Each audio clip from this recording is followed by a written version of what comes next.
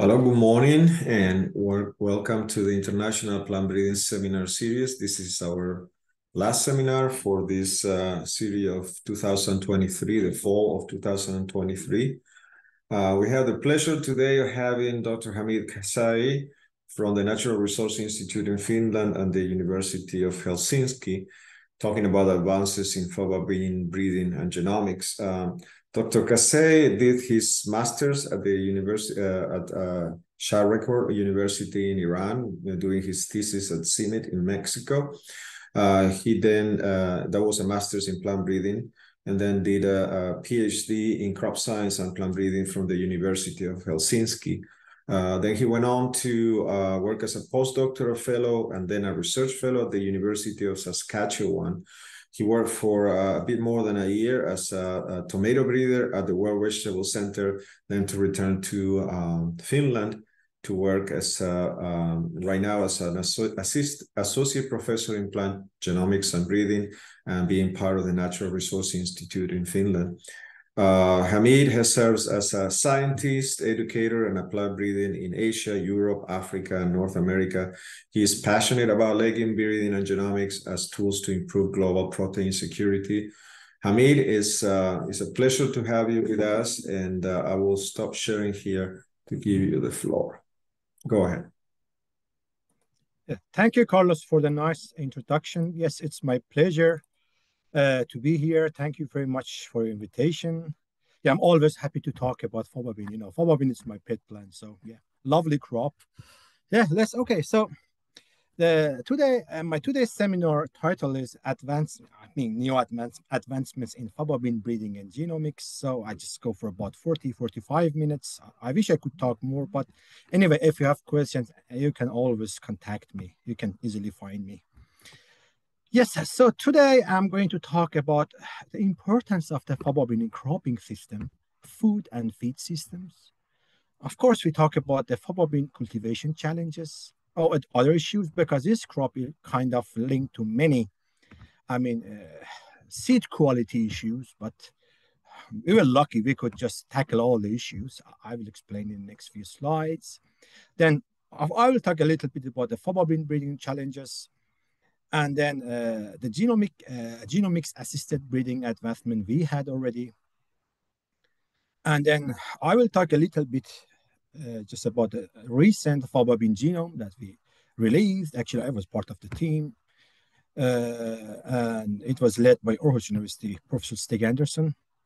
And also I will talk a little bit about the faba bean pangenome, because when you have the genome, you expand it to the pangenome. So yeah, I kind of try to cover everything, but anyway, in a small scale.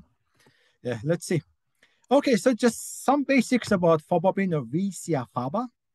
So the interest in this crop is because its seeds are very rich source of protein. So you can get almost 30% protein per seed dry matter, which is pretty high.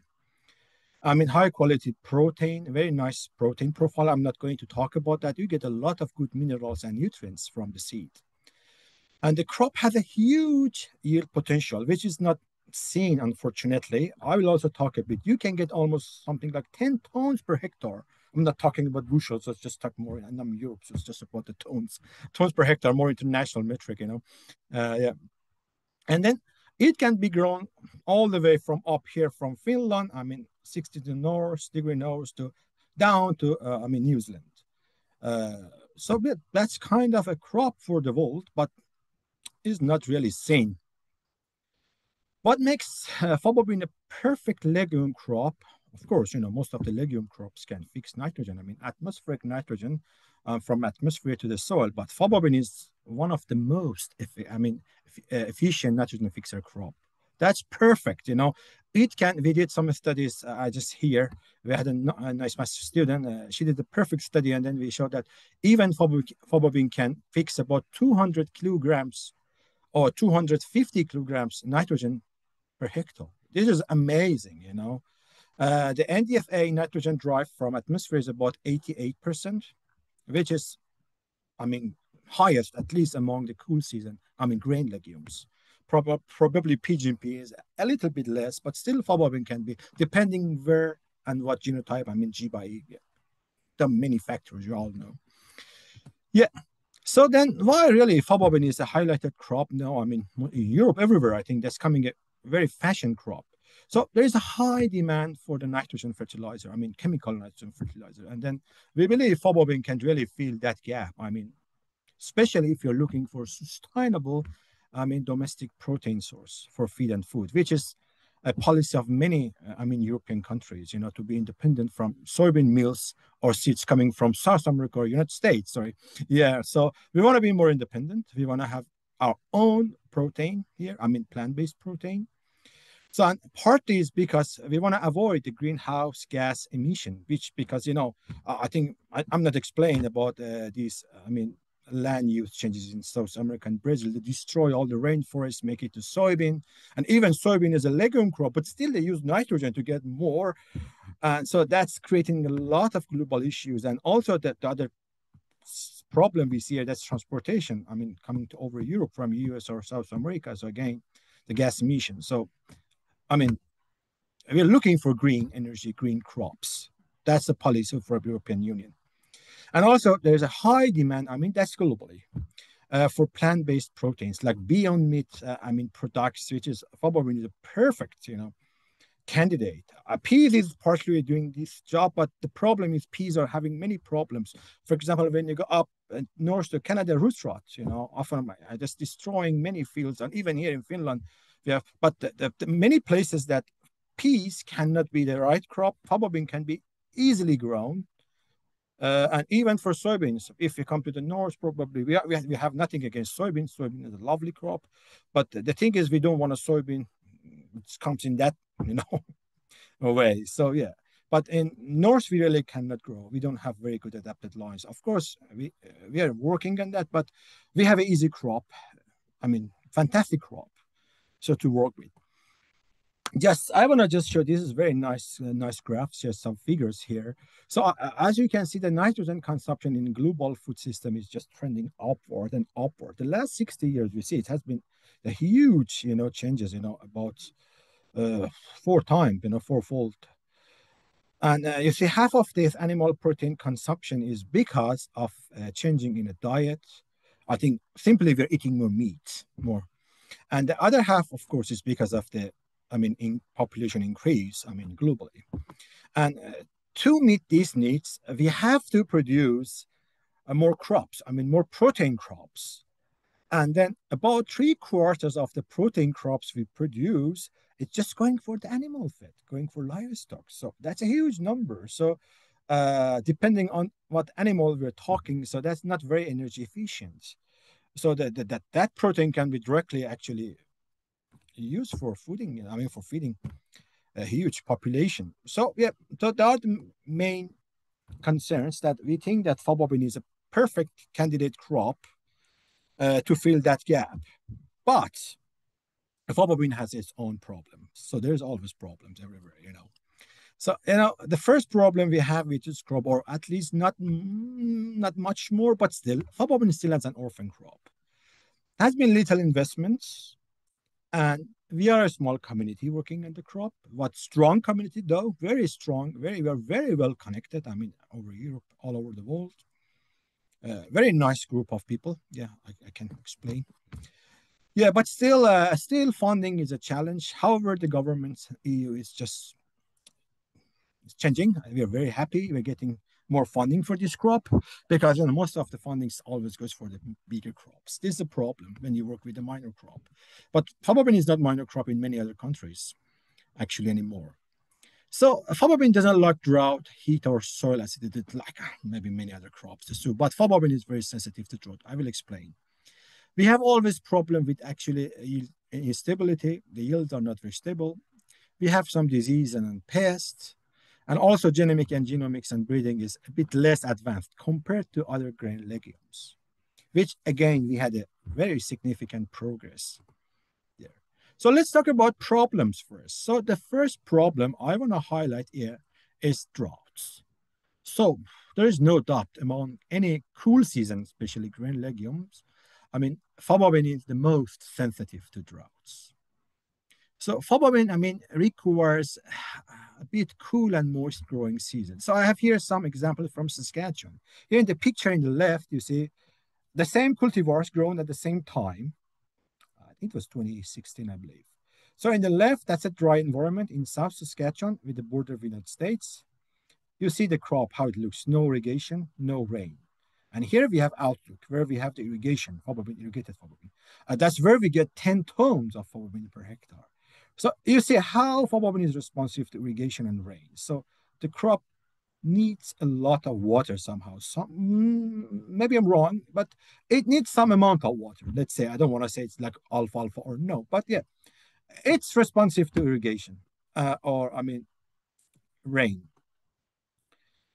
So when talking about the biotic stresses, I think chocolate spot botrytis and account by botrytis, that's the most, worldwide important disease for faba bean fungal disease. So it mostly happens when you have about high humidity, relative humidity, 95%, and temperature is about 20, 23, degrees centigrade. We have some sources which are mostly partial resistant. So that's a challenge right now. That's actually the most important challenge we're facing, but we have solutions for that. I will show you. So the other diseases, when you go to Australia, a little bit more dry, you will have problem with ascochyta blight or rust. Aphids, they can cause problems. So when I was in Saskatchewan, we used to get a lot of aphids coming by wind from the United States. We get a problem with leaf or seed weevils, but still they're not huge problems. So if I really want to summarize the two major killers of faba bean, cultivations, just talking about the agronomy, equally important are dry and heat, drought, or whenever you have the cool and humid climate, always chocolate spot comes. That's how we get in a row here, for example, in Finland. When this summer was pretty dry and hot. So we had problems, severe droughts. So faba bean yields were very low. And some years, maybe next year, it's going to be very cool and humid. Then the chocolate spot comes. So that's a breeder's challenge. You have to make kind of really work on multi traits. Now that's what we are trying to do. So we are bringing more diversity. I try to explain part of that here. So this 45 minutes is not long, but anyway, I try my best. So let's about this historical issue with faba bean. I think probably some of you heard about this Weising on Weising. I'm just talking about anti-nutrients problems in faba bean. So I will talk a little bit about that. This is the main actually anti-nutrients limits the faba bean usage. That's why actually faba bean in many cultures it's known as a poisonous crop because this Weising on Weising can really kill people. I will show in the next slide. That's in seed cotyledon. Also, we have problem with seed coat tannins, conduct tannins, which are in the seed coat. Seed coat is easy. You can get rid of that through the processing. But Weising on Weising, even when you do dry or wet fractioning, protein fractioning, Weising on Weising always sticks with the protein. That was a huge problem we had. Yeah, and then like any other legumes we have with protease inhibitors or oligosaccharides like raffinose. I think that's a very common problem with most of the legumes, even with the beans. And also the other issue we are working on, my colleagues, Professor Alan Schulman and Fred Studart they're working to get rid of this beany flavor because faba beans, most of the lice have kind of this beany flavor, which is not really good for some culinary or some, food markets. So the way is that we are actually looking at everything at this time. So we have several comprehensive projects, try to tackle all the issues around. So let's talk about this Weising on Weising, kind of a historical issue with this crop. I think that was the main reason limits faba bean, production. So here you can see an illustration from Pythagoras showing, asking himself and actually people following him to avoid faba beans because even in that time, they kind of knew that this faba bean can cause favism. You may heard about this disease, favism.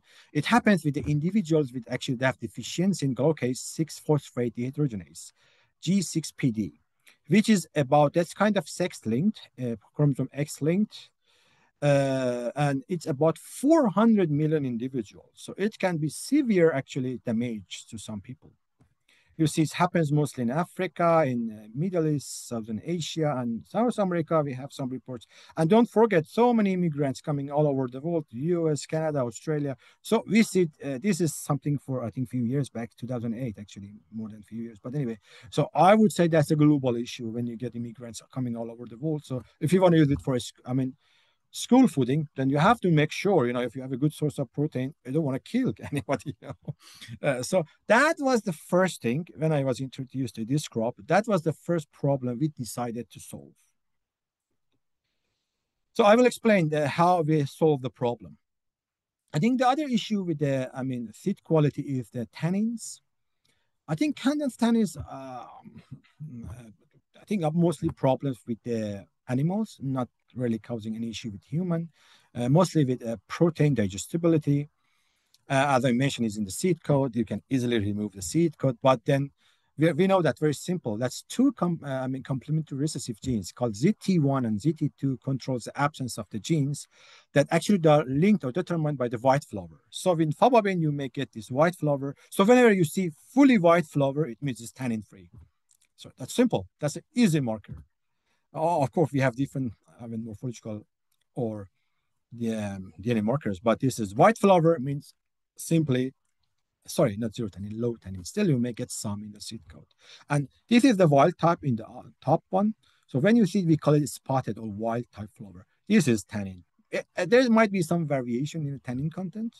So that's simple. So because they're simple, the single gene, so easily you can breed for low tannin lines. But anyway, this white flower is often linked to bad agronomical practices. Agronomical traits like, disease susceptibility. So we have noticed almost that there's a link. We know that. So actually, we're working on that because the genes are on chromosome 1, and they're very there's one tiny region of chromosome 1 which is hosting all these genes for tannins, the check spot and drought. So we have some difficulties to break the linkage, but we hope the CRISPR we get all working in Europe and then fix the problem. But that's not a very difficult target, but Weissen definitely more complicated. So before going to the solution, I want to just talk a little bit about these faba bean breeding challenges. So we are facing three main challenges. So first of all, you may heard faba bean has a huge, gigantic genome. It's about 13 gigabase per, 4 times even larger than human genome. Many times, 150, I think, 50-ish times larger than Arabidopsis, a model plant species, or 3-4 times larger than peas. So that's why everything was a bit more challenging. It shouldn't, affect on the crop itself, but because we didn't have genomic resources, then we couldn't really we didn't have a good marker system because we didn't have enough genomic resources. It doesn't have, of course, directly impact on the breeding, but we need molecular markers. Without molecular markers, we're like blind people in the field, That's how I describe to many of my colleagues. So molecular markers are excellent tools these days. So here even I'm showing that here, for example, you see this faba bean chromosome 1 is huge, huge, huge. Actually, only faba bean chromosome 1 is as large as the whole human genome. And imagine how much work is put on human genome. So this is just one. I want to show you how big genome we are talking. That's an amazing crop, So the other problem we have, this is mostly with breeders, this mixed breeding system.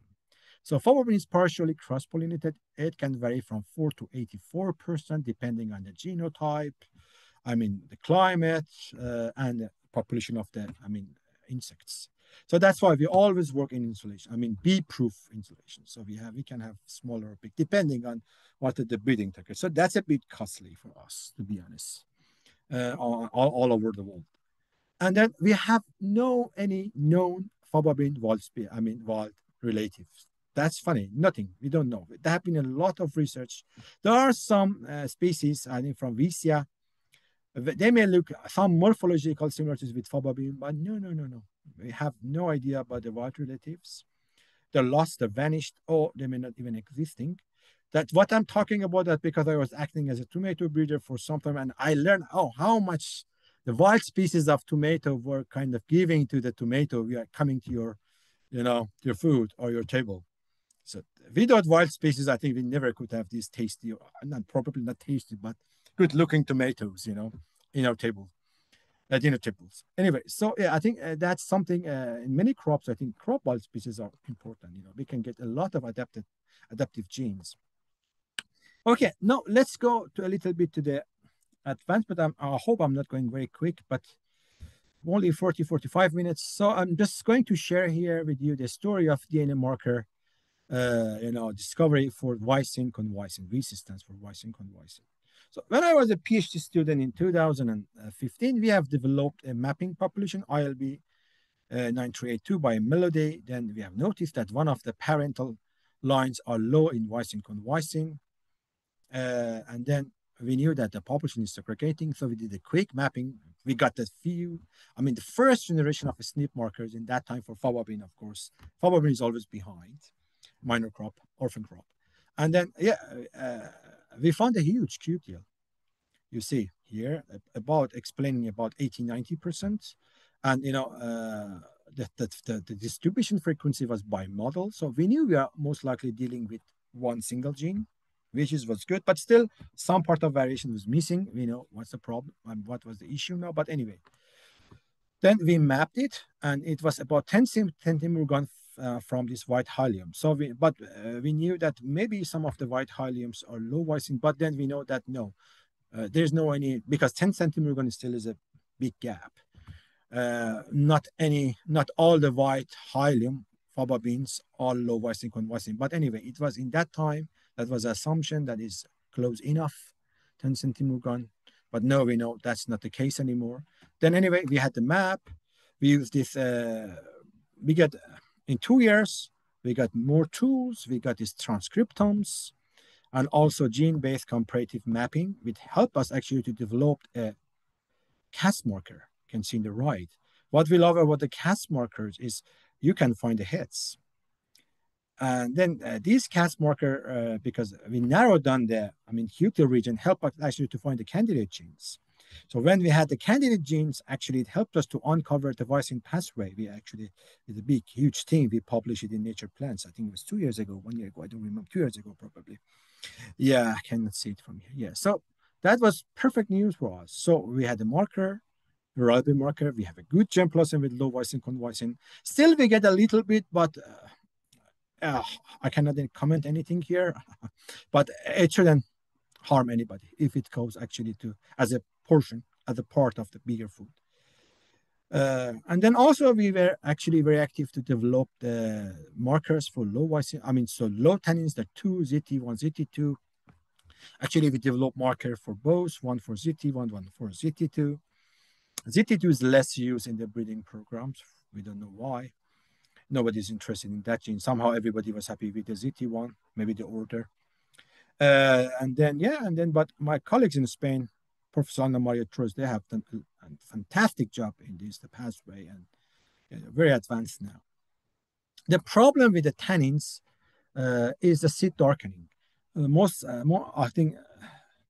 likely, if you are growing white flower with low tannin varieties, you will get something like this, very black seed, which market is not accepted even for animal feed.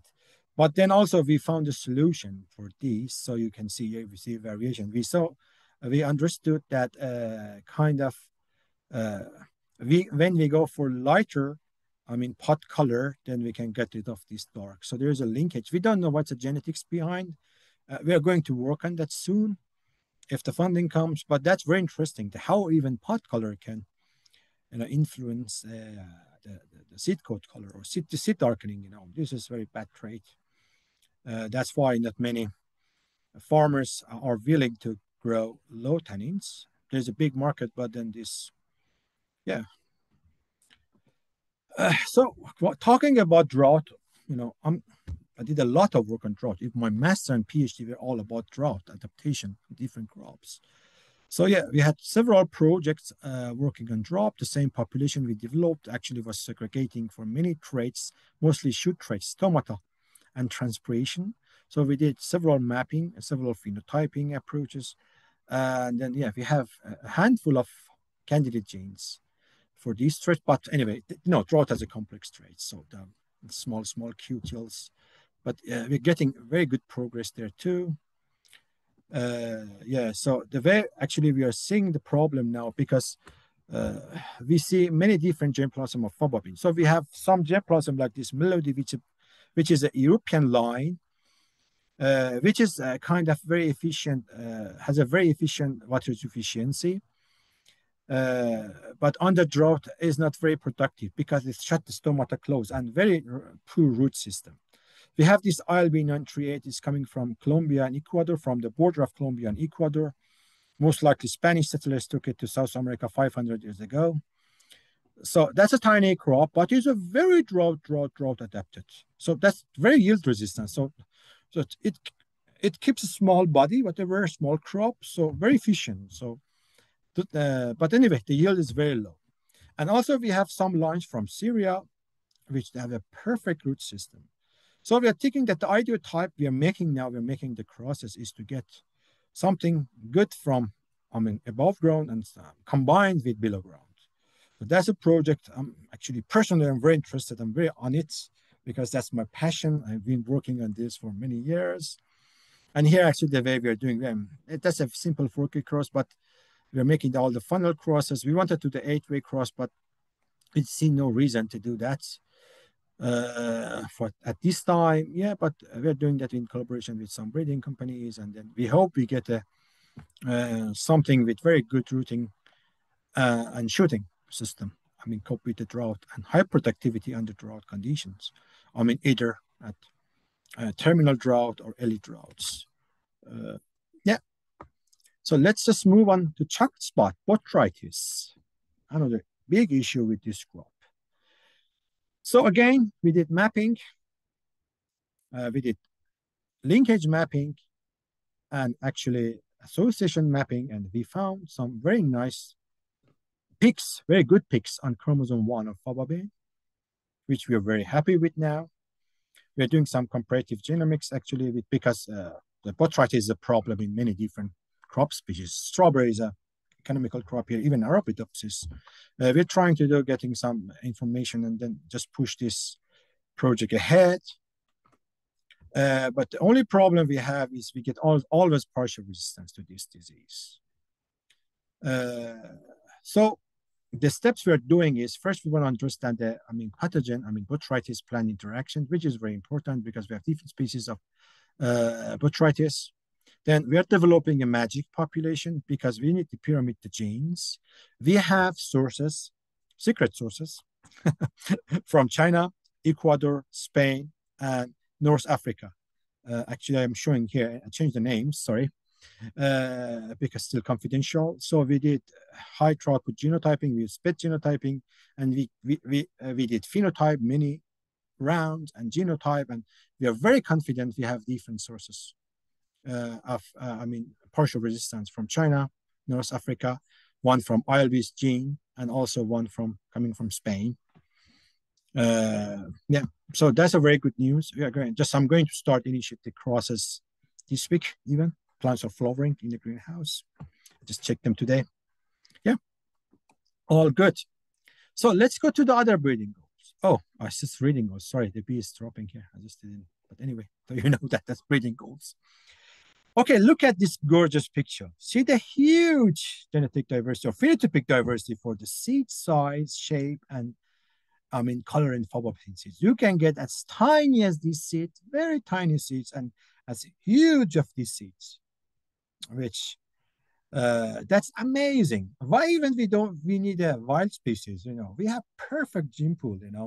For many traits. We have no wild species, but we have perfect diversity within this crop, and all crossable. So the way we see it.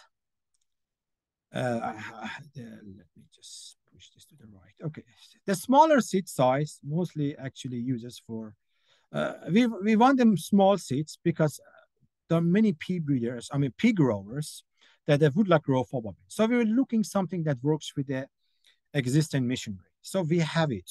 So people growing peas, having problem with growing peas with diseases, they can easily replace it with faba bean. Or the protein industry, which is thirsty for new products, which is, new crops like faba bean, high protein Even I think by growing faba, you can get almost the highest protein per hectare compared to any other crops. And the large seeded ones, like these, going as a vegetable type. We have a breeding program for the vegetable type. So on here, we know a lot actually about the faba beans, seed size genetics. So this is what I did when I was a student, 2014. We found QTLs on chromosome 4. And then in a recently paper we published also, we found the same peaks, chromosome 4. So we have huge, good QTL sitting for there. So we can adjust the, the seed size in faba bean, genetically easily now. So yeah, that's what I'm saying. That was a small crop, but that was a huge stream in the last 5-10 years. So we're going super fast, in this crop because of the protein crisis, across the world. And look at this beautiful picture. Oh my God. So here you see, this is the yellow pea in the left, and this is yellow faba bean. Do you see any difference? Very similar. Here you can see the green pea, and here in the right side, you see the green faba bean. So the pea industry, pea growers, pea lovers, welcome to use the faba beans. Higher yield. And here actually is the train, how we just from very huge seed size going to this round. So the source for the round faba beans coming from Afghanistan. So interesting. So many germplasm coming from Afghanistan, they have these round seeds. So I think any breeding program gets that from Afghanistan. So that's why I wanted to talk some about this faba bean seed size, because I know that's a question from many people across the world, even here, many of our new colleagues, because you see again here, huge genetic diversity. Phenotypic diversity for the seed size. And here you can see some vegetable type faba beans. I just took it from my neighborhood in Helsinki. So in Europe, people love to grow, especially British people. You go to Britain, go to UK. Oh, in every people in their backyards, all growing this vegetable faba beans. They use it fresh in salad, or eat it, or just boil it. And there are many different ways. So if you pay for a trip to UK, you will see a lot of faba beans in the backyard. So even it's getting very common here too. So it's nice, fresh, healthy snack, and good for backyard soil. It can fix nitrogen, and then So that's what we see. So we don't also see everything in a huge field. We want to make sure also people, every citizen, get benefits out of this crop. And just I want to talk also a little bit about the flower colors, because also we have a huge flower color. We did a lot of nice work on the flower color diversity. In the left top here, you see that's a wild type spotted flower. Then also you can see this mutant yellow spotted one. This is beautiful one too. And of course you see the full white, which is low tannin. And you can see the red crimson, very common, or the brown. So these are the main color you can get, from many different gene banks, or even from Amazon. Some of them, you may find these crimson red seeds. Amazon, USA, Canada, they have it, I'm pretty sure. And then we did many crosses when I was in Saskatchewan, and then we see all these new beautiful flowers. We did a lot of biochemistry work, published in Hort Science. Actually, not the biochemistry, is in a different paper, just came out a few months ago, but this was about the genetics of the flower color. Somebody's interested, published in Hort Science with Jessa. Perfect job. She did perfect job.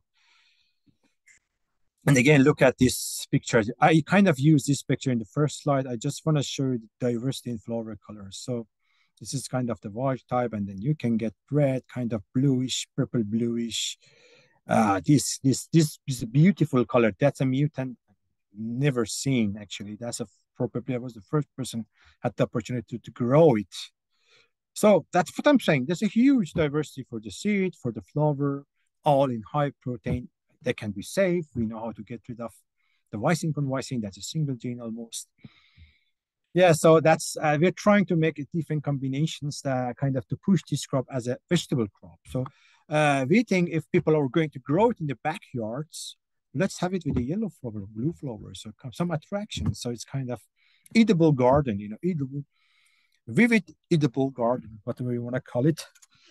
Yeah, so that's why we put a lot of effort on the flower color. So, and I was really lucky, when I got to Helsinki. There's a very kind of famous Faba mutation collections made by John Shojadin. There are so many papers published. The collection is actually held in Norrköping in Sweden. And then we are all good colleagues, so I contact them. They had only one seed for a few of them. I said, could you please send me the seeds? So I want to just grow genotype and then work with them and so see. And fabulous, mutations. This is the pea pod. We call it pea pod. The pod looks like the pea.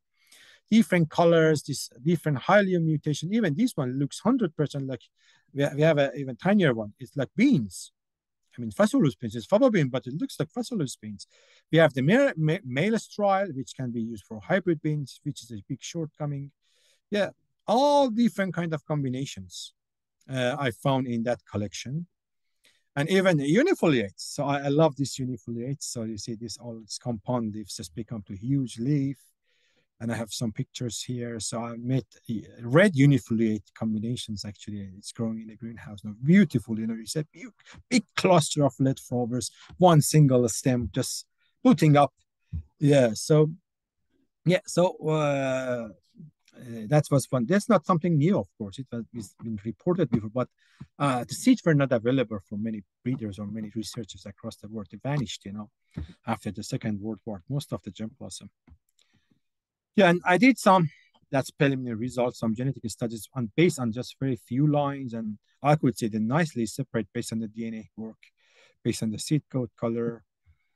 Purplish kind of ones here, black ones there, beige ones there, and the flower color, but still preliminary results. And Primus is the background line that they use for making this mutation many years ago, and I could even get seeds from Primus and say something in between. They're very interesting results. So this is just a preliminary.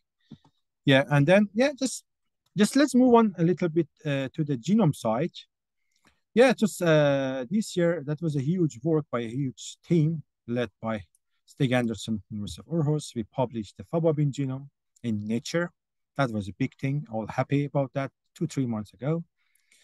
Yeah, I'm just going to talk a little bit, very kind of highlights about the Faba bean genome. Because Faba bean genome is just fabulous, again, like a huge genome, but you will see it's very different from any other crops. So here I'm just showing you only the chromosome 1. I cannot bring all the 6 chromosomes here. And then talking about, this, you see here, the recombination rate is very uniform across, and here is centromere here in the middle. The recombination rate is very uniform across the chromosome. The same with the gene density, or even with the TEs, transposon elements, retrotransposons. Everything very uniform, across the chromosome 1, except the places you have these satellite arrays, DNA arrays, which is normal. And also we noticed that Faba bean genome is highly, like other legumes, methylated. 95% of the CGs were kind of cytosines were automethylated. It's huge, very huge actually, compared to DNA. But if you just compare to the peas, probably no. But so then that actually this is very clearly showing that the Faba bean genome organization is very different from the other crops. For example, here I have barley in the left and Arabidopsis in the right. When you see the centromic area in any other crops, you see the green one is the gene diversity and the purple one is the recombination rates. You see, in the centromic area, you have much less genes and recombination happens. So imagine you're a breeder, you have a trait of interest sitting somewhere here. You're working with barley. How you want to get rid of that? How you want to break that? No way. That's why we found Faba bean very interesting crop. Even the same in Arabidopsis. In the centromere area, see the blue areas, gene diversity is very low. But when you go to distances, the gene diversity increases. But back to Faba bean, all the way. So it doesn't matter the gene of interest is in, centromere, no problem. You can break it with linkage. You need just to make more, make a bigger, larger population probably. They're actually working that. We're trying to make different populations, different sizes for different traits. So in that way, Faba bean genome, amazing. Very different from any other crops. And which I love is here, actually. What I love is here. So if you have at least transposon elements, Here you see that's from one heading. That's one of the German cultivars sequenced. I mean, fully sequenced. See, about 90% of the genome is repeats. So 90% of the Faba bean genome about repeat. What the crop needs to do that many repeats? We don't know. We really don't know the solution. That's probably why the crop could survive across thousands of the years. You know, so if you look at this LT retransposon, you see even orge is about make up about half of the genome, similar to a little bit to the piece, but still a lot of repeats in this gene, about 90% repetitive DNA. So that's probably the crop just secure to survive. You know, any mutation happens, there are repeats everywhere. Mutation happens, no problem. I have the repeats, so no threat. So that might be the main reason. Actually, no, we are on the pangenomes now because, of course, when you have the genome, you want to just look at the genome diversity. Professor Alan Schulman is taking care of that. So we choose 5 lines initially.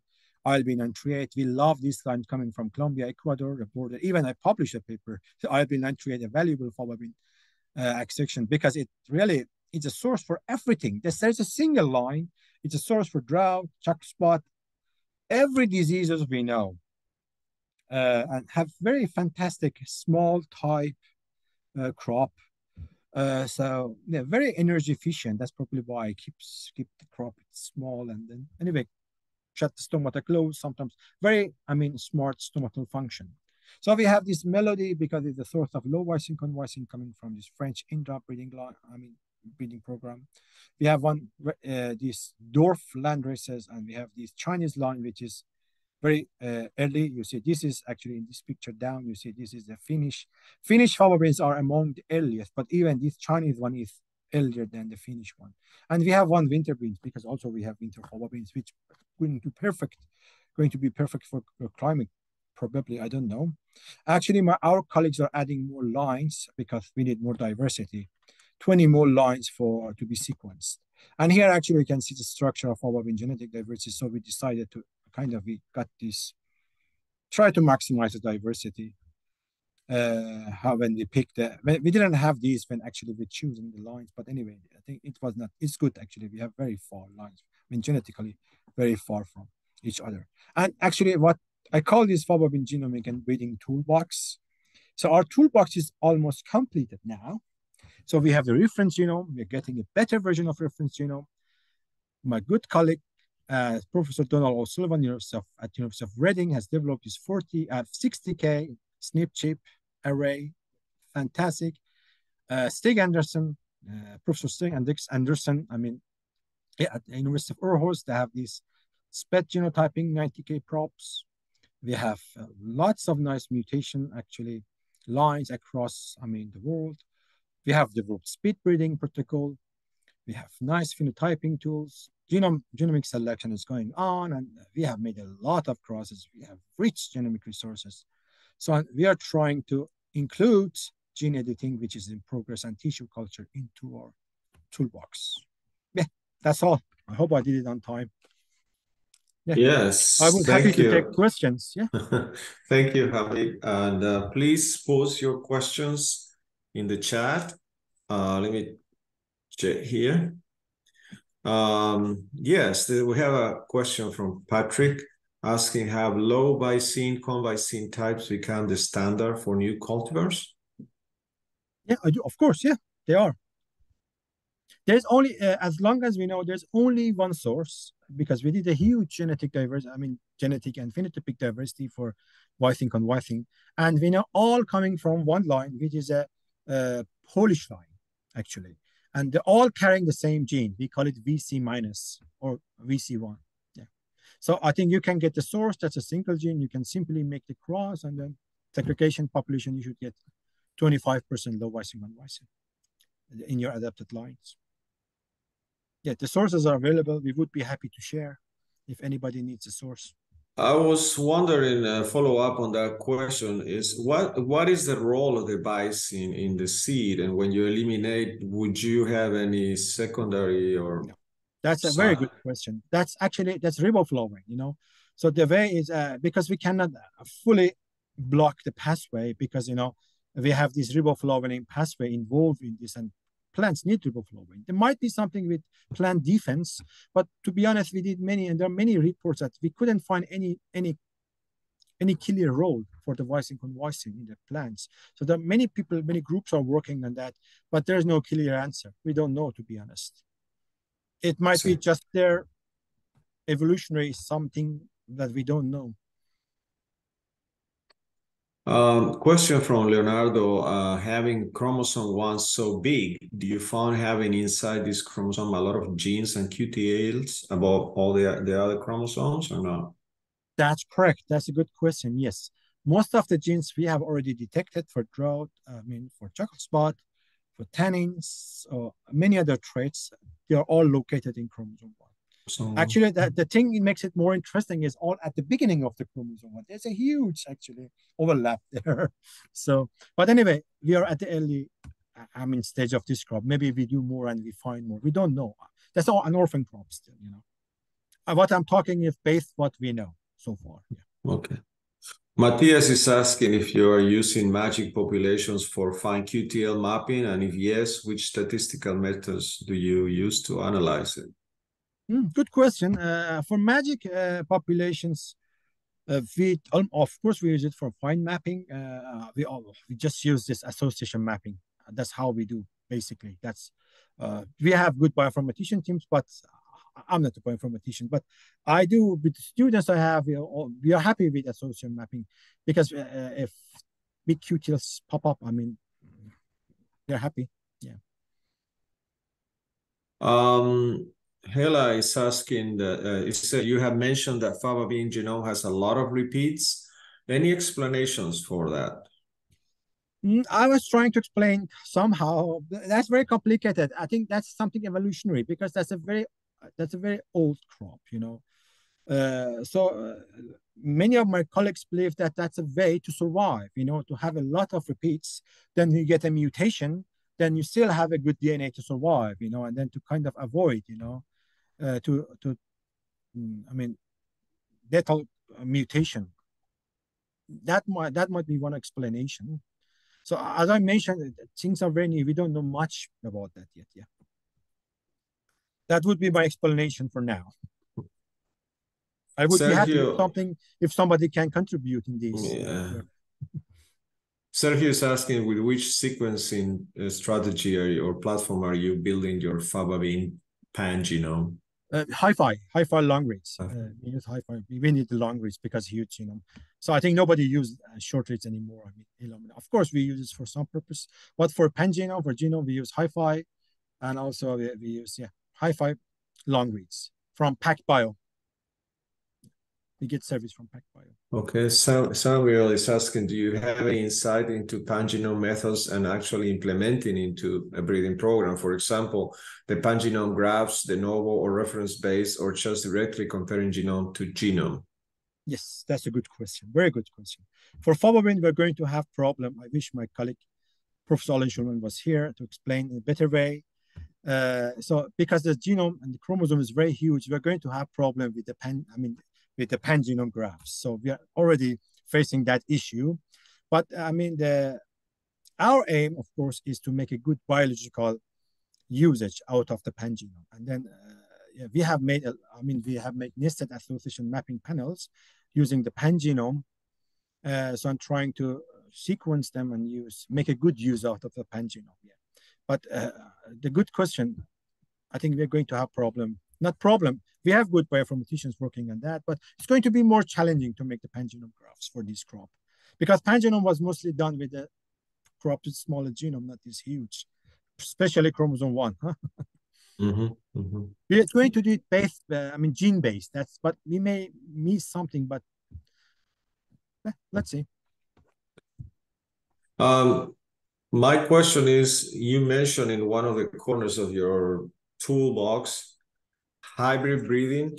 Are there hybrid cultivars in the market, maybe in China or somewhere? And be interested to hear what the strategy is at the CMS base, I imagine. Yeah, there has been some progress in Germany. That's why I put it there. So one of my colleagues are working on that. Yeah, Professor Wolfgang Link, I think he's the best in this, Faba bean breeding methodology. So they have done it, but still, I think we are facing issues. It's there, but it's not commercially available, to be honest. Okay. China, we don't know much, to be honest. They don't share much information with us. We're not in touch with the Chinese groups, unfortunately. It's the largest producing country, isn't it? Yeah, you're right. That's the largest. Mm. Yeah. Okay. Any other questions, please post in the chat.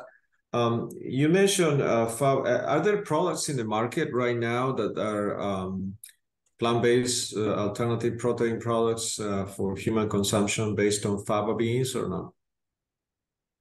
Yeah, there are many. There are? Okay. There are actually this, what's this company based in California? There have been a lot of meetings. Yeah, I just probably don't bring the names anyway. Yeah, there are a lot of big companies in California based. Okay. Food companies are interested in already faba beans, so they're going to, they're looking for buying the products now. But the problem is there's not enough products, Okay. Yeah. Do you think that this lysine, although you're promoting for this type of products low lysine cultivars, but the fact that you have in general the association between this lysine and health problems, do you think that will be a deterrent for people to buy products? Because you have the case of peanuts here in the US. It's an excellent source of protein. It could be amazingly used, but the fact that some people is allergic, I'm allergic. Even if you develop low allergenic lines, it will be there in their minds of the consumers. Thank you, Carlos. That's a very good question you asked, because that's a concern of many, our colleagues, food scientist colleagues. Yeah. The way we are working, for example, the way we did in Canada, we're going to have some legislation. So all the farmers only should grow low lysine convisine. So the way we're doing also in Europe. So we are encouraging farmers to only grow low lysine. We don't get any contaminations, because these crops are doing a lot of outcrossing. So if you have the legislation in your state or your area, people only grow low lysine convisine. And there are a lot of clinical studies out now. They're showing if you have low lysine convisine, is not harmful. No, it doesn't kill anybody anymore. So I can send, I don't remember the papers, but there are some very good journals. Paper published in Lancet, and then they're increasing the number of the patients, and then doing more. But because you are not going to use 100% faba bean protein, am I right? You're going to mix it with something. So in that case, it's going to be, some of our colleagues in Germany also did it. So there's zero harm to people actually having that deficiency, G6PD. So I don't want to say something here, it's getting recorded, but most likely it's going to be very safe for people, because I'm a breeder. I'm not, I cannot give any, anyway, you know what I'm saying. But it should be fine. Low lysine convisine should be fine, basically. And actually, we are working, Professor Alan Schulman groups, is working on so we are going to 100% actually remove on lysine convisine now. Yeah, we are making 100% removal. That's the I have a question from Garland here. She's interested in these seeds that you're showing right now. Is that genetic or no, is that disease? Seed weevil just moving in the pots. Yeah. No, not that genetics. No. Oh, really? Oh, look nice. Before we thought that's genetics, but then we noticed that. At first, I thought when you see it somewhere, they're trying to sell it to you is not genetics. So probably some insects getting into the pot, and then that's the print. Insect prints. Okay. All right. I'm gonna request your screen, the screen from you. See if I can get it. Can you stop sharing, please? Yeah, of course. Thank you. Any other questions, please? And Garland said that she wouldn't have guessed that there was an insect. Okay. All right. Well, thank you so much, Hamid. Let me share the screen here. Okay. So this is the last seminar for this series, for the fall series of 2023. Thank you so much for the participation of everybody in this series. And we look forward to have you back as participants in the next seminar series, which starts the 28th of March. We already have a speaker lineup for that date. So thank you so much for your attendance. Thank you, Hamid. It's great presentation, great learnings about faba beans. Thanks to the help of Brandon and Thiago that helped me put this seminar every semester. And thank you everybody for attending. I hope you guys have a good end of the year and a good winter break, and we start 2024 in good shape. And we'll see you in 2024. Thank you so much. All right. Thank you, Hamid.